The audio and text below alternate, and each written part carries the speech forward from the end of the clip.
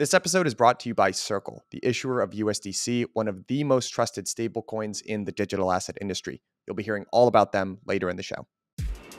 We have a really intense contraction in monetary policy. It's leading to an unbelievable spike in interest rates across the whole economy. That we should be expecting a very, very sharp contraction in economic activity going forward.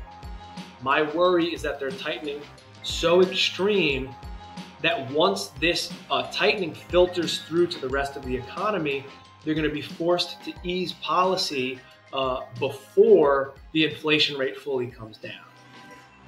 I got to give you credit, man. I was saying before we got on, I think the episode that we did back in April was maybe the most alpha that interview that I've given on that you really gave on the margin ever. But man, you were really right about a lot of stuff. So yeah, congratulations on that.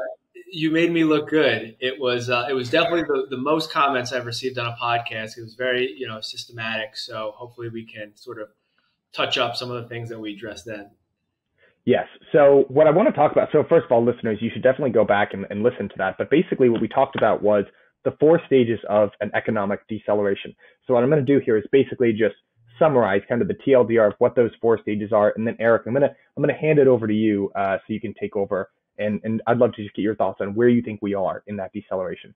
So stage 1 of the deceleration is basically you get a compression of interest rates, right? You get, there is a rate of change in deceleration on a monetary basis, right? So contraction or tightening in the money supply, that leads to interest rates, right? And kind of these forward-looking economic indicators. So like ISM new orders, that type of thing. Then that leads to a contraction in corporate profits, right? Which is earnings, which is what we're just starting to see, I think, right now. Yeah. And finally, that contraction in corporate profits leads to more unemployment, right? So it's kind of neatly stages 1, 2, 3, 4. I'm going to turn it over to you. Did I do a good job of summarizing your viewpoint? Where do you think we are in that cycle? Yeah, you got it exactly right. And I'm just going to use a couple of charts to hopefully help articulate the point. Can you see where we are here?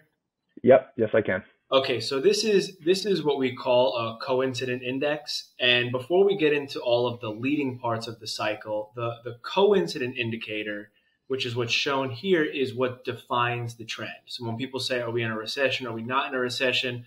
What they're talking about is coincident indicators. And coincident indicators are comprised of what I call the 4 corners of the economy. So we have income, production, consumption, and employment. Every economy has those 4 corners, and they work together in a cyclical fashion, which is why the economy moves in cycles. I think if you have more income, that leads to more consumption. If you have more consumption, then they need to produce more. If there's more production, then you need more employment. More employment filters back through to more income, and then you have a virtuous cycle that moves upward.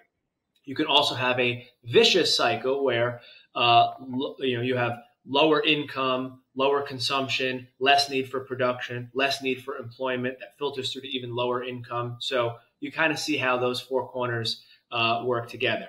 So what this coincident indicator is showing us is we obviously had a crazy crash, which I cut off in the axis in terms of growth. Then we had an unbelievable rise in growth to the 8% level. And this is real growth.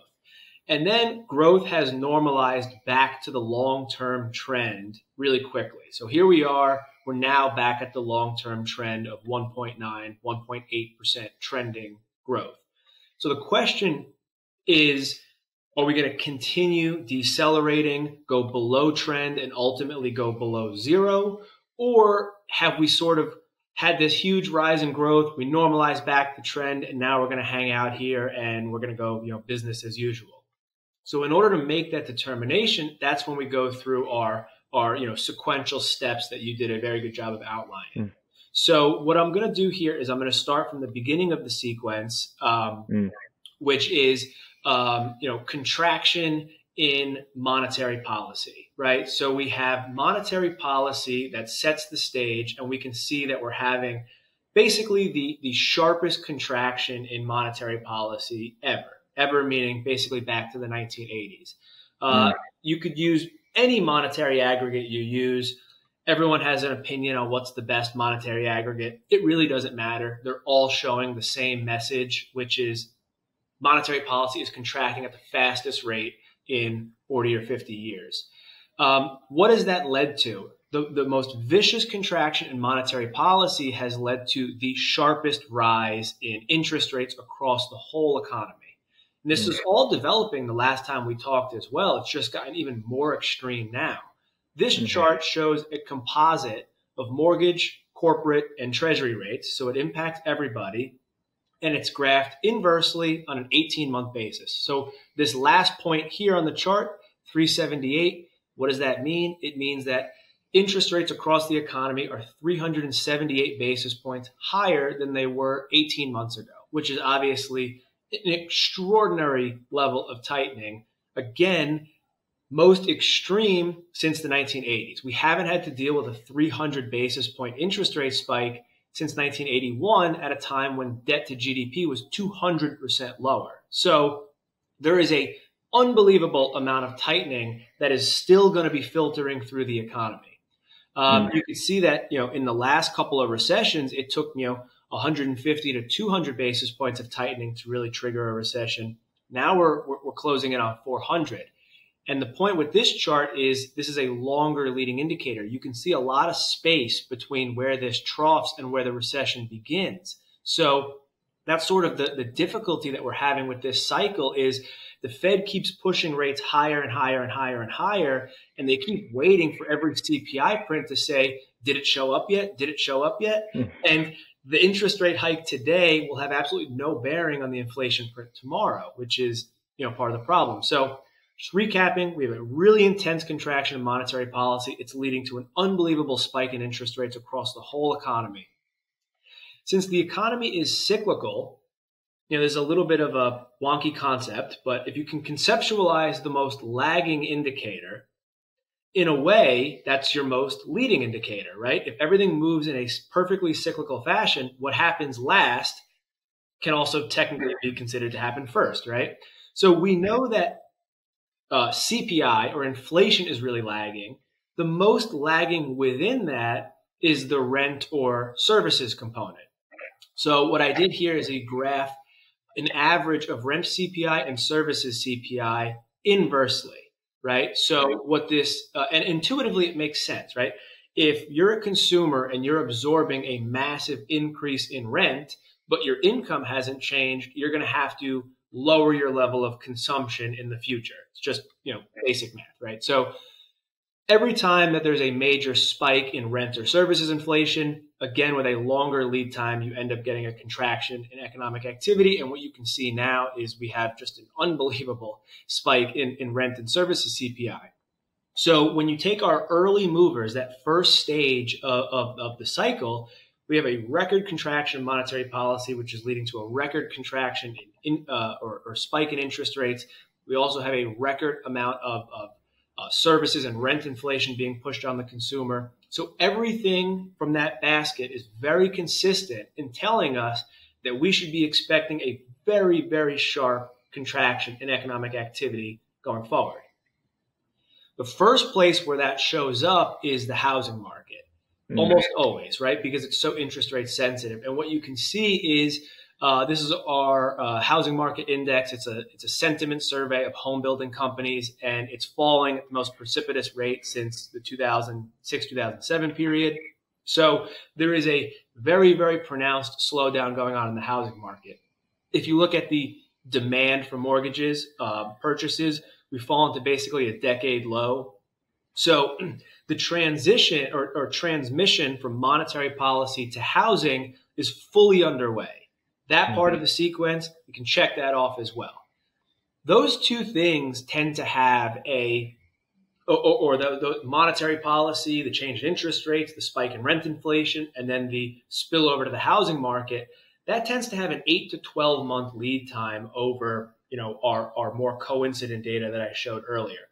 So in order to get a more timely, like 3 to 6 month lead time, we look at the shorter leading indicators, we call them, which is what happens after the housing market slows down.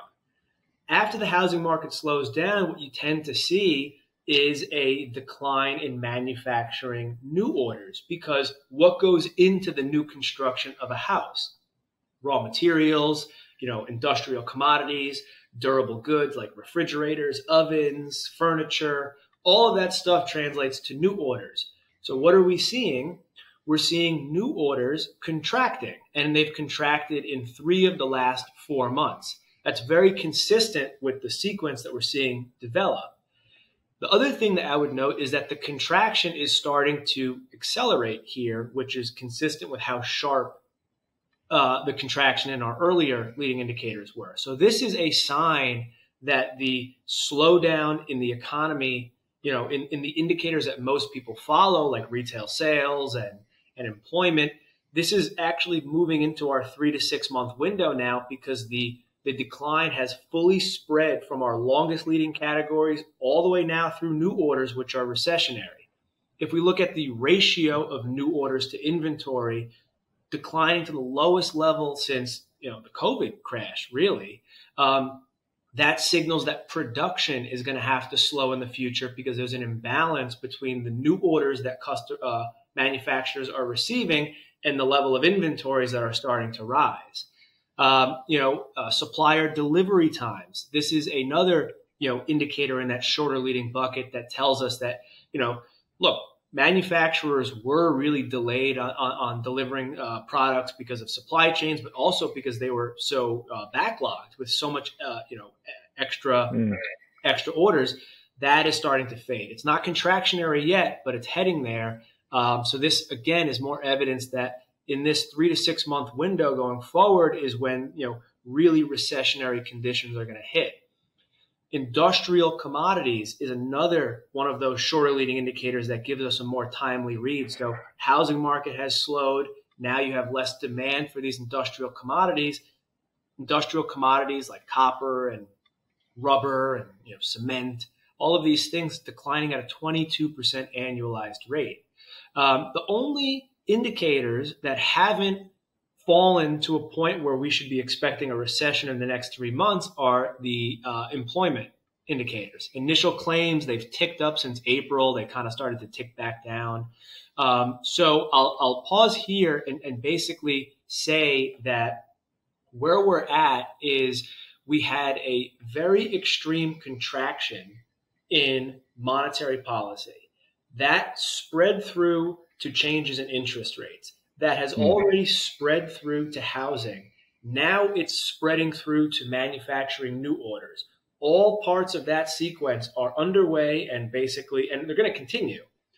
Now what that means is over the next 3 to 6 months, you're going to see that level of contraction or that level of deceleration finally hit home in the indicators that matter, which are consumption, income, production, and employment. Employment being the last of those 4 to move. So that was a lot, but that's sort of a recap of where we're at. Yeah.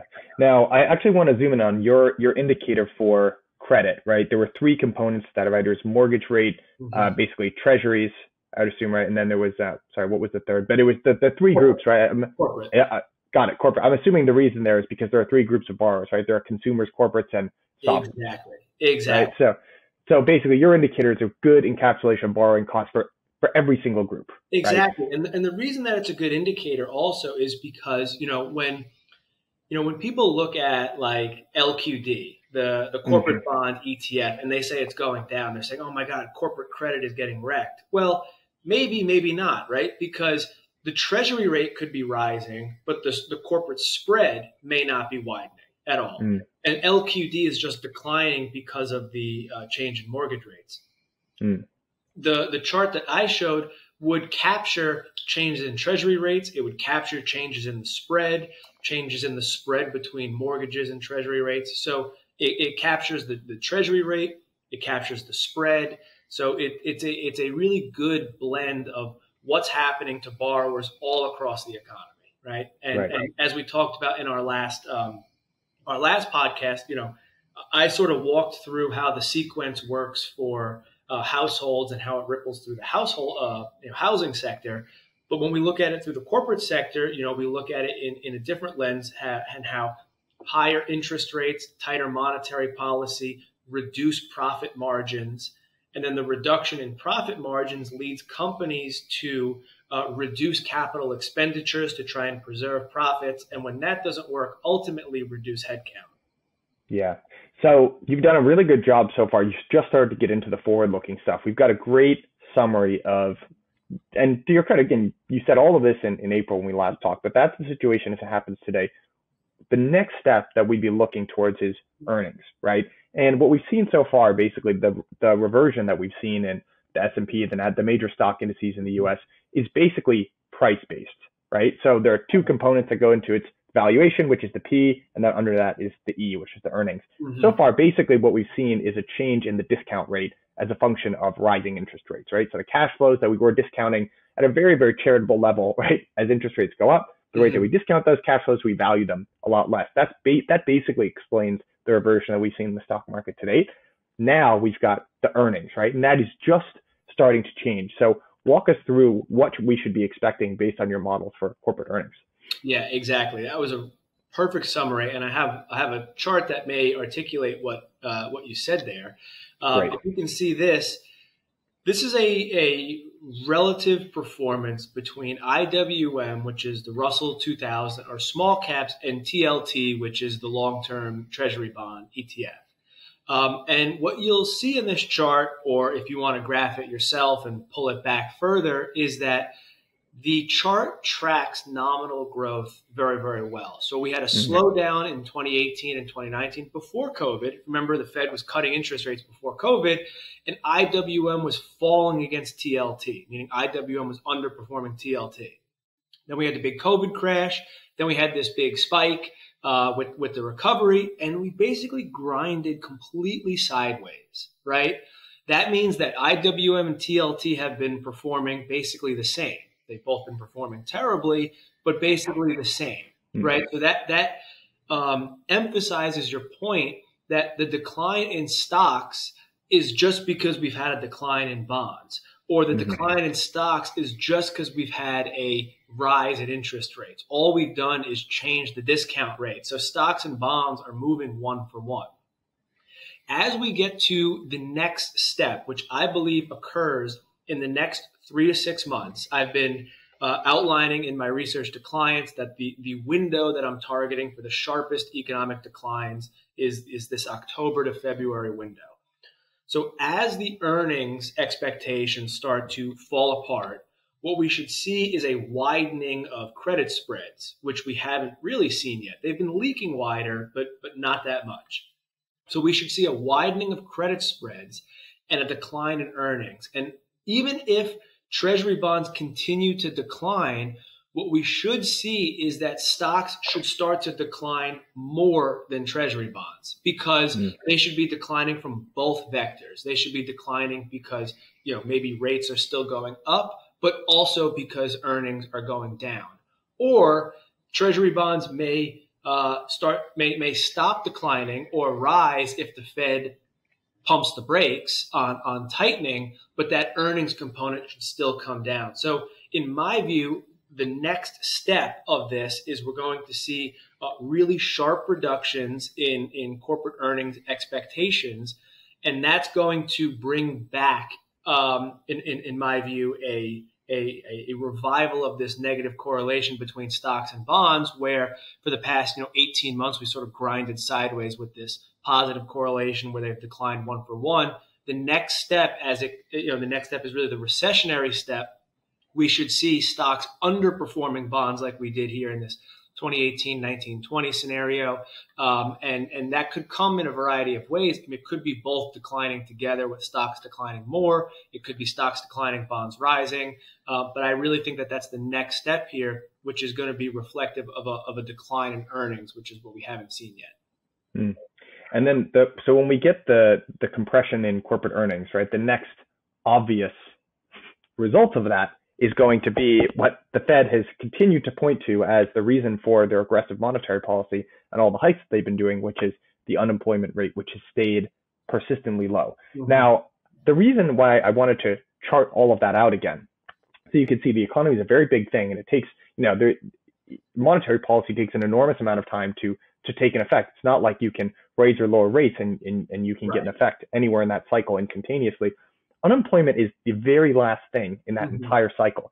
It is also the metric that the Fed is hyper focused in on right now, which that's I just wanted to give the audience a sense of, when you hear the Fed is driving the rearview mirror here, they're doing it to an enormous degree because there are many lagging indicators that we're talking about, but unemployment is the most lagging of all the lagging indicators. So it's a little bit scary that they've identified that as what they're paying the most attention to. What do you think? Right. No, exactly. And it's actually even worse than you described. So they are targeting the unemployment rate, which is absolutely the last thing to move in the sequence. So by the time the unemployment rate starts to rise, those earlier sectors like the housing market are going to be completely battered in a way that doesn't, everyone has this belief that as soon as the Fed pivots and eases monetary policy, the housing market's going to snap back and go, full steam again. That's not true when the economy has a hard landing. If it's preemptive easing, sure, the housing market can turn around really quickly. But we got to remember from the 07-08 cycle that the Fed paused interest rate hikes in 06, and they started cutting rates in the summer of 07. Housing market, cascaded lower way after that. Now there are a variety of reasons for that, but the point here is that you can reach a point in an economic downturn where that vicious cycle starts to spiral, where you have lower income, lower consumption, lower production, and it's moving in a downward fashion where interest rate cuts don't immediately get the cycle going back in the other direction. So when the cycle starts to move downward, it's not that easy to reverse it, and it's not as easy as we're going to stop hiking rates. A lot of times what it takes to reverse that cycle is we're going to cut interest rates from 400 basis points to 0, right?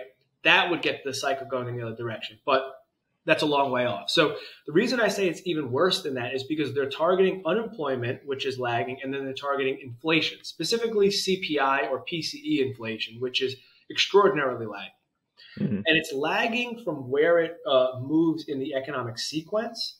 So employment and inflation are very, very lagging, but core inflation, which is sort of getting everyone's attention now, is very, very influenced by rent or shelter, right? And rent and shelter are very lagging from where they appear in the economic sequence because they're very correlated to wages, right? And wages move very, very late. So it's lagging from where it appears in the economic sequence, but it's also extremely lagging in the way that the consumer price index reports rent inflation. Now, this is a really critical point. The CPI is constructed by very smart people, and my honest opinion is they do the best job they can to represent the inflation rate for average person, right? My grandmother has a much different CPI than I do, right? I have a much different CPI than your parents do. So it's a very difficult job for the CPI to capture what's the average for all of us, right? And what they do with rent is, let's say your rental lease for your apartment comes due this month and rent has declined 1%. You'll experience a decline in your inflation rate, but I won't experience a decline in my inflation rate because my lease isn't up for another 6 months, right? So in an honest attempt to try and capture inflation for everybody, they make those rental changes leak in slowly over time because you may be experiencing the decline in rent, but I'm not, right? I won't experience the decline in rent until my lease is up 6 months from now. And then the lion's share of that rent inflation basket will show people that have declining rents. But when we look at real-time rents from things like Zillow or Apartment List, we can see that rents are actually starting to fall now. But they're only falling for the marginal person that's renewing. So the Fed is looking at the core CPI, which showed a rental inflation of, whatever it was, plus 0.8 in this last report, a super, super hot number, while real-time rents are actually starting to come down. Now, it's not a flaw of the CPI. It's constructed that way for a good reason. I don't think when they constructed the rent CPI index, they were anticipating they were going to conduct monetary policy off of it. They were just doing their honest best work to try and represent what's rent inflation for the average person, knowing that not everyone's contract renews every single month. So they are flying so blind in tracking the core CPI here. One, because it's super lagging just where it appears in the economic sequence, and two, because of the methodology that's used in constructing the CPI. So by the time that CPI comes down, and it's the most amazing thing, all you have to do is plot rent CPI or services CPI on a long-term chart. You'll see that it peaks in the middle or even at the end of recessions. So the idea here is the Fed could be raising interest rates not only into the beginning, into the middle of a recession, which creates the possibility for much sharper declines than I think anyone really wants here.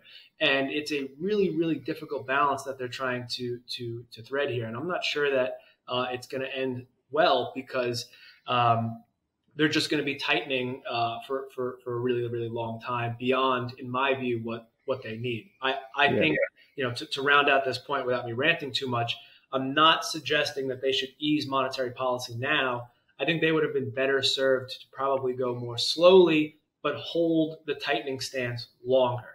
My worry is that they're tightening so extreme that once this tightening filters through to the rest of the economy, they're going to be forced to ease policy before the inflation rate fully comes down.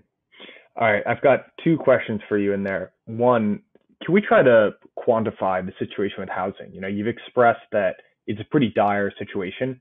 I mean, just exactly. I mean, if you're someone out there and you've got a mortgage, maybe you just bought a house in the last couple of years, like how bad can this thing get, do you think? Yeah, so the way that I look at housing is, housing is always a sensitive topic, right? Because someone bought a house and then you're saying that the housing market's going to go down and they automatically hate you. I'm not really talking about, if someone bought a house, something bad is going to happen to them. My view on housing and how it, filters into the economic cycle is really about the new construction market. And it's about the marginal unit of consumption, the marginal unit of production. So I'm not suggesting that rates have gone up and existing homeowners are going to default and their home value is going to, because if you bought a house and you can afford your monthly payment, your net worth will decline if the price goes down, but you're not going to be kicked out of your house or anything like that. The problem is in the marginal construction. There's going to be a significant imbalance between the new volume of transactions that goes down for new construction and what's built in the pipeline, right? So when you look at the new home sale market, there's a really high level of month supply. It's in the 8 to 10 range. A balanced market is like 5. But the existing home sale market has a month supply of about 3. Super, super tight. Because if you have a low mortgage rate, you're never going to want to sell that, right? You're never going to list your house. But if you're a home building company with new supply coming online, nobody owns that house yet. You got to sell it to somebody new at that 7% rate, and nobody's buying that. So what's going to happen here, in my view, when I'm talking about the housing market, is you're going to see a dramatic reduction in the volume of new construction. Home builders are going to say, we got a lot of inventory in the pipeline that we're not moving at favorable prices. We got to slow down our rate of new construction. That's going to ultimately reset the prices on the more aggregate housing market. But really what it's going to do is it's going to perpetuate that negative cycle of less construction means we need to order less materials, which means new orders in the manufacturing sector are going to go down further, which means that we need less employees to build these houses, which means lower income. So it's really about how the new construction market feeds through to that vicious economic cycle more than it's about, you bought a house for $1 million, it's going to sell for, $850 now. Your net worth declined $150,000.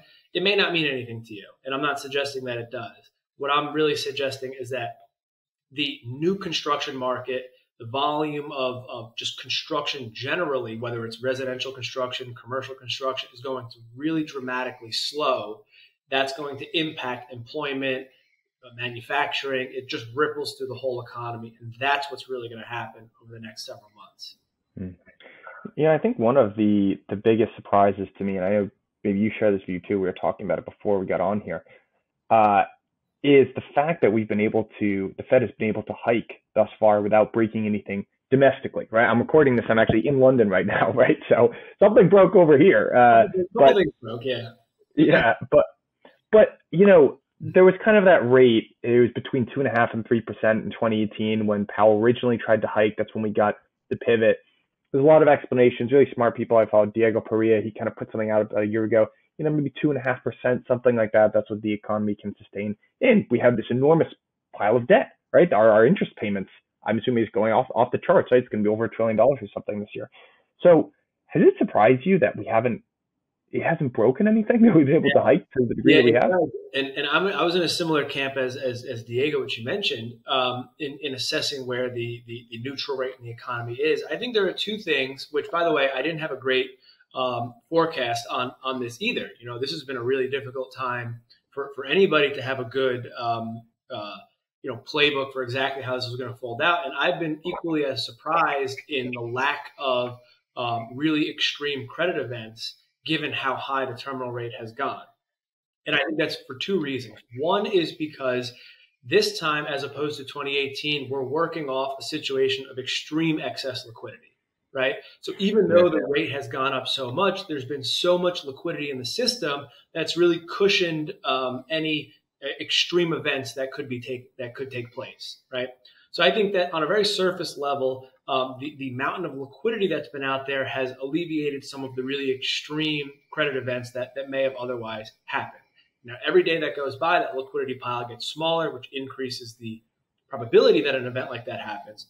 The second thing is that, we were talking in the pre-call, is that the speed at which this has happened is much different. And as we walk through that economic cycle, that sequence, you can see how from the time that interest rates move up to it filters through the housing market, to it filters through new orders, until it eventually gets to employment, that could be 12 to 15 months. And then it could be another 6 months after that for it to impact inflation. So we're talking about, something like a 12-month lead time ahead of changes in employment, maybe an 18-month lead time ahead of changes in inflation. They only started hiking rates in March of this year. So we really only had, 6 or 7 months of this interest rate effect. So those early rate hikes in the spring, summer of 22 haven't even hit the economy yet. And what that's done is, because the Fed has moved so fast, going 75 bips at a clip, is it's allowed them to get the rate to a way higher level than anyone anticipated, because normally they would go 25 or 50 at a clip, which means by now we'd only be at 2%, something like that. And the economy, in my view, would still fall into a recession, and we'd still have that same slowdown had they only gone at their normal pace and arrived at 2.5% here. The problem is they moved so late, and they tried to make up for lost time by going more quickly. And it doesn't work that way. They can't effectuate the change in inflation quicker because they're moving faster, right? All that's going to happen is that when those interest rate hikes eventually make their way all the way through the economy, which again, in my view, is the next 3 to 6 months, that flush is going to be way more extreme than it otherwise would have been had they gone at their normal pace. So I think that the reason that it's we have a lack of a credit event is, one, because the tightening hasn't filtered all the way through yet to earnings, to employment, and two, because we're working off this mountain of excess liquidity. Both of those things are really coming to an end here in the next 3 to 6 months. So I think that the probability that something does happen here is probably pretty high. Mm-hmm. So, there are two ways, I think, right, that the Fed stops hiking, right? Which is one, they achieve their goals, right? We see, CPI, moderate back down to, who knows? They haven't come out and said this. It's probably not going back to the 2% level. Maybe it's 3 or 4, whatever they decide is the new correct level. Goes down to their right level. Unemployment moderates to maybe 4.5%, which has been the historical average. Basically, their policy works. That's way number one. Way number two is something breaks, right? Those are basically the two. And something like Janet Yellen, we're recording this on the 14th, came out, I think, yesterday or 2 days ago and said there are basically cracks forming in the Treasury market. We know back in 2020, when the Fed did their big intervention and restarted QE infinity, they didn't say, oh, we're concerned that the S&P is down however many points. They were really concerned about malfunctioning in the Treasury market. So I guess if you had to handicap it, I mean, which one do you think happens first? The Fed achieves their goals, or something breaks? Yeah, so I think that there's going to be a credit event. Credit meaning, corporate credit, treasury, some fixed income. I think there's going to be a credit event before inflation returns back to 2%, right? Or in the vicinity of 2%. Depending on how hard they can smash oil prices down, they may be able to get headline CPI down into the 3% range or 2% range in Q1 of 23, simply because of the comparisons against the Russia-Ukraine war. If we do in fact go into a recession here in Q4, Q1, and making it up, let's say oil goes to $60 a barrel or $55 a barrel in a recessionary event, you're going to be comparing that March-April invasion of $120 oil, right? So you're going to have like a negative 40, negative 50% year-on-year change in oil prices. That could drag headline CPI significantly down. You're also going to have like negative 15, 20% year-on-year change in used cars, which is going to drag the durable goods component down. So on a headline basis, I think that by Q1, they could have inflation in the vicinity of where they want it to be on a headline basis. Core inflation won't be near their 2% target until at least the middle of 23 because of that lags in the rent that we talked about. So I think it's going to be really hard for them to declare mission accomplished in any capacity before Q1 23, maybe more closer towards the spring of 23. The chances that we get a credit event before then, I think, are quite high.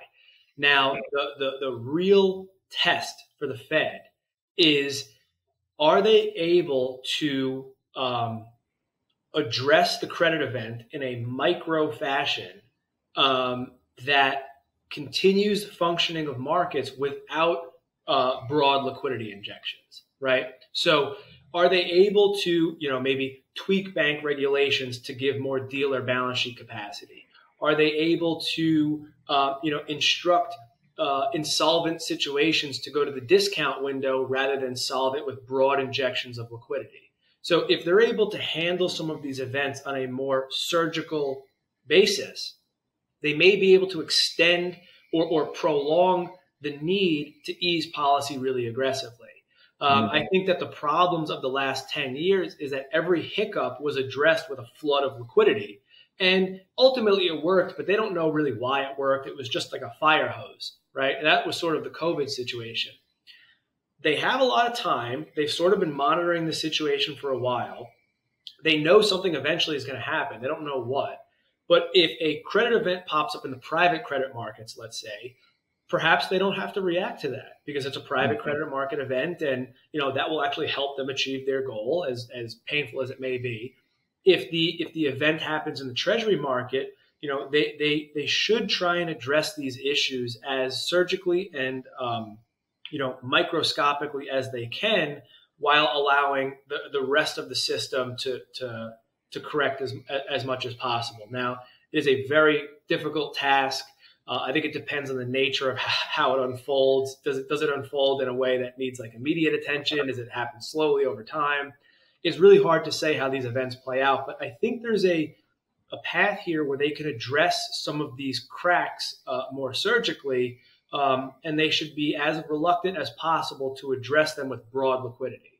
That will prevent them from achieving their goal, I think. So to answer your question, I think a credit event happens first. The real test is going to be, how do they answer that first credit event? Yeah. Is it answered with broad liquidity or is it not? And if it's not, man, that would be a surprise to everybody. I speak to a lot of companies in both crypto and traditional finance, and as it turns out, they share a common problem. They need a one-stop shop for treasury management and fast international payments around the globe. Circle's USDC is one of the most trusted and widely used stablecoins in the industry. At the time of this recording, USDC has 50 billion in circulation, 1.5 million users worldwide, and is settling more than $5 trillion. That's trillion with a T worth of value. USDC has quickly become one of the easiest ways to move your money around the globe. On top of all that, Circle is building products for companies and institutions that want to adopt this technology. That means payment transactions, fraud management tools, digital asset custody, and a whole other suite of services. Here's one of my other favorite parts about Circle. They post monthly audits of their reserves, which means that I don't have to trust. I can verify that my money is safe, transparent, in a compliant manner. Helps me sleep easy at night, you know? As a seamless, trusted digital dollar, USDC is a 0-to-1 opportunity for the entire global financial system. And you know what? Don't trust me, you can verify. Check out their recently published Transparency Hub on the website. It's a great update to Circle's content in USDC, outlines everything from USDC weekly reserve reports, monthly attestations, and blog posts written by their exec team. Just go to circle.com/transparency to access it. Now, back to the show. So I want to try this because everything that we've been talking about thus far is your cyclical view, right? This is what happens over the, I don't know what the average time cycle of this. 6 to 12 months. Yeah. Okay. And then there's a longer term secular view. So if I had to sum up the cyclical part of things, right?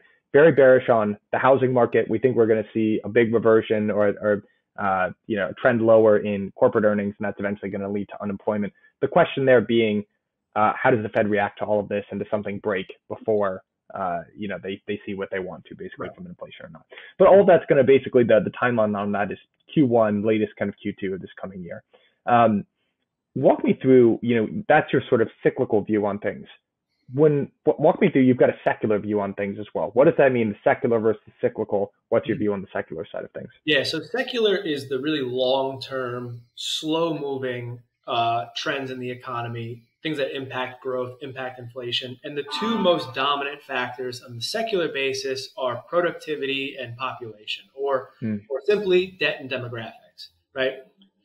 From a very, very high level, higher levels of both public and private sector debt are reducing productivity, they're reducing economic growth. It's also a factor that's reducing on a secular basis, has reduced the level of inflation over the last 30, 40 years. After COVID, the economy became more indebted than it was before COVID. So on an analysis of just US debt or global debt, the situation's gotten more extreme. So on that basis, we should expect lower growth and lower inflation on the secular view. Demographically, it's the same situation where slower levels of population growth aren't helpful for broad economic growth. Certainly negative levels of population like Japan and Europe are experiencing are very, very serious situations.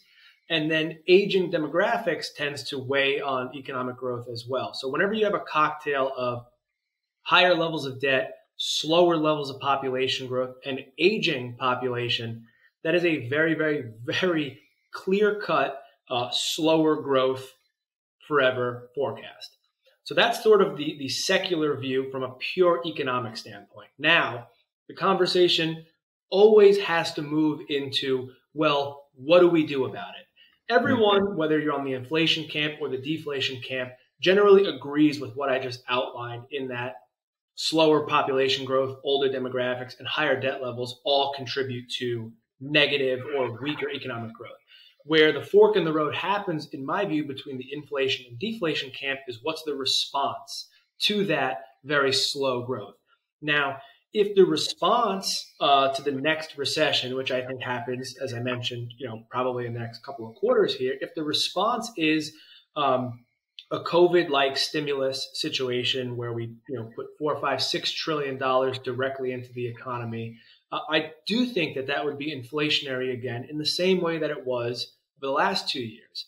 But to the extent that they don't repeat a really broad-based pandemic-like response, I think that the secular trends are going to reassert themselves in the sense that inflation is going to come down as the economy goes into a recession, and in my view, potentially deep recession. There are other, secular trends that we could kick around, but from a very high level, that's kind of where I fall on it. I know we can, maybe address energy situations and things like that, but I'll get back to you.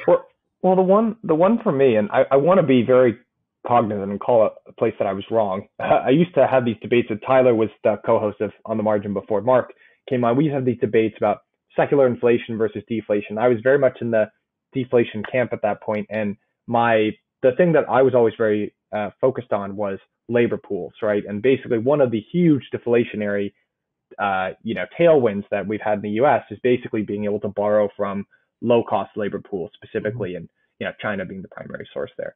I think one of the things that has been an eye opener for me is, first of all, to just watch the wage increases myself on the ground, but two, this kind of geopolitical fracture in between, there's kind of our shift from a unipolar to a multipolar kind of world. I know that's pretty buzzwordy, but real talk. I mean, you as a CEO have got to be second questioning outsourcing, right? Mm-hmm. If maybe you can discount it, but it's like a 20% chance that if I set up a supply chain that's based out of China, then the government's going to tap my shoulder in 16 months and say, hey, you can't do that anymore because of national interest X, Y, and Z. Right. And the inability to borrow from that lower cost, that's a tough one to get around. So I'm going to say I don't have strong conviction here, but that's where I think I know where you're going with that. And one thing that's interesting, there's been a lot of talk of deglobalization, but when we look at the numbers, the trade deficit is wider than ever, right? Yeah. And it keeps widening, right? So maybe we move out of China, we move to Vietnam. What I would say about inflation is the same way that we walk through the sequence of economic events on the growth side, we can do the same thing on inflation. Inflation is really misunderstood, and it's incorrectly described in every textbook as a wage price spiral. I'm sure you've heard everyone talk about a wage price spiral. It's not the way that the sequence actually works out. You're an employer, right? No employer goes to their employees and gives them a preemptive wage raise because they think inflation is going to come 6 months from now, right? That would be a wage price spiral, right? Yeah. You go to your employees and say, hey, I'm going to give you guys all a 10% wage because I think inflation's coming, right? The way it works is a money price wage spiral. So there's a monetary acceleration. Think about what happened. There was a monetary acceleration in 2020, 2021. Prices rise. And then employees go to their employers and say, hey, look, prices are really going up here. I'm demanding a wage increase. Mm-hmm. And then you grant them the wage increase. So it's a money, price, wage spiral. Now, when you think about it in reverse, right? Money, price, wage. There's a monetary deceleration. Is that underway? Absolutely. Mm-hmm. Prices then fall. What are we seeing everywhere, right? Home prices are starting to come down. Asset prices are coming down. Used car prices are coming down. Freight rates are coming down. Container rates are coming down. Commodity prices are coming down. Money, price. Then, getting to that last part of the sequence, employment starts to suffer and wages will start to decline, right? However, now this is where we can, go into secular inflation. Is we have these three kind of things moving in simultaneously: money, price, wage. Money is down, prices are starting to come down. Not every price, but it's starting, and wages are still really high, right? Mm. If the Fed holds this stance, money will keep coming down, prices will keep coming down, and then wages will come down. The problem, and what happened in the 70s, is money down, prices down, wages up. Credit event happens, we re-stimulate money while wages are still up. Right. Then you get money, price, wage going in the other direction from an elevated base. Yeah. That's the secular inflation camp. So if we end up, let's say, Q4, or Christmas time, we have another Christmas massacre like 2018. Wage inflation is still 5-6%, and the Fed re-stimulates money. Now we got a big problem because now we're going to get money, price, wage going in the other direction from a 5% base. Mm. Well, what has to happen then in between, right? Let's say we don't get that wages go down. Wages don't go down by you saying, hey, it's a tough time. There's a lot of inflation. I'm going to pay you 20% less. They go down because people get fired and rehired at firms for less. Exactly. You can't pay someone less, know? So, totally. Yeah. So two good options that we have, Eric. Yeah, right. Two good options. So I would say that's my view on how the labor situation plays out. And the other point I want to address, because I know I can already see in the comments people are going to be talking about, the good heart theory of shrinking labor pools is inflationary. I'm glad you brought this up. And I'll be the first to concede that, yes, that is a inflationary dynamic, right? Less labor anytime you have like a supply demand curve, if you shift the supply curve inward, you get higher prices. Totally on board with that. But inflation, as I just described, is a money price wage spiral, and it is you can't really judge inflation based on one factor. You have to take a macroeconomic view of the inflationary situation. So that is a singular inflationary element to what could happen going forward because of the shrinking labor pool. But we have to balance that with the demand side, which is lower levels, less people means less units of consumption, right? You think about if we're selling 10 cars a year, if you have less people, you're definitely not going to sell 10 cars a year, right? Then if you have older demographics, that also results in less unit volume of consumption. We got to think in real terms. We got to think in units, because units is what moves the economy.